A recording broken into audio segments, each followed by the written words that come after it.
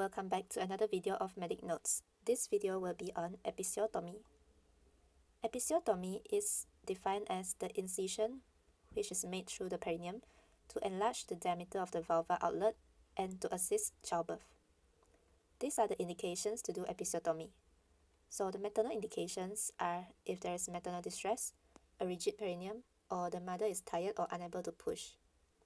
So we need to do episiotomy to enlarge the diameter of the vulvar outlet and to help the birth of the child. Fetal indications are like if there is fetal distress, or macrosomic baby where the baby is too large in size, premature baby, breech presentation, or shoulder dystocia. Whereas other indications are instrumental delivery such as using forceps or vacuum delivery. There are three main types of episiotomy incisions. So the first picture shows the midline or medial episiotomy incision. Second picture is the medial lateral incision, which is the most preferable method and the most commonly used method. Third type is the J-shaped incision. So to compare the types of episiotomy, you can look at the advantages and the disadvantages. So first, for the midline incision, the advantages are quite a lot, where it is the easiest to make, there is a faster healing, less pain, which is pain on sexual intercourse after delivery, and also less bleeding. However, there is a disadvantage where there is a risk of extension to the anal sphincter, which we want to avoid in episiotomy. Whereas the other type, which is the more preferable type, the medial lateral incision, it is a best protection against the sphincter damage, because as you can see, the incision is made to the sideways, so it is less likely to cause damage to the anal sphincter if compared to the midline episiotomy incision.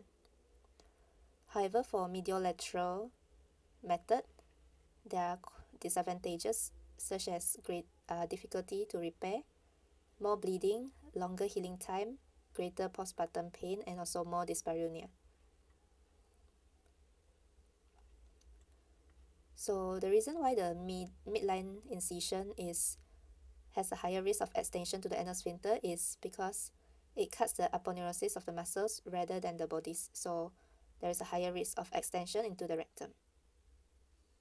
And the healing time for episiotomy incision is around 4 to 6 weeks, which is the average duration, depending on the size of the incision and also the type of the suture material used. So this is the procedure for episiotomy. Before episiotomy, infiltrate the region with local anesthetic, which is 10 ml of 0.5% lidocaine, or we can use pudendal block. And episiotomy is done during crowning. The perineum is thinned out and the fetal head forcibly extend the vaginal outlet.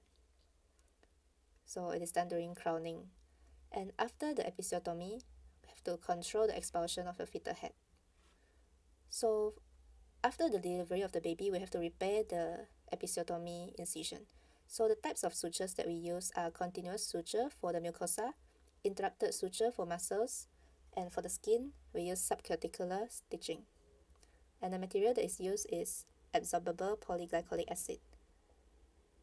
The advantages of this type of suture material is that it has tensile strength, non-allergic properties, and also lower risk of infections. So there are quite a lot of advantages. So this is the steps for repair, where we start a stitch 1 cm above the apex of the incision, and different types of sutures for different structures such as mucosa, muscles, or skin. Suture up the skin and then tie the knot, and the repair is completed. So there are a few complications of episiotomy, such as extension or tears into the rectum.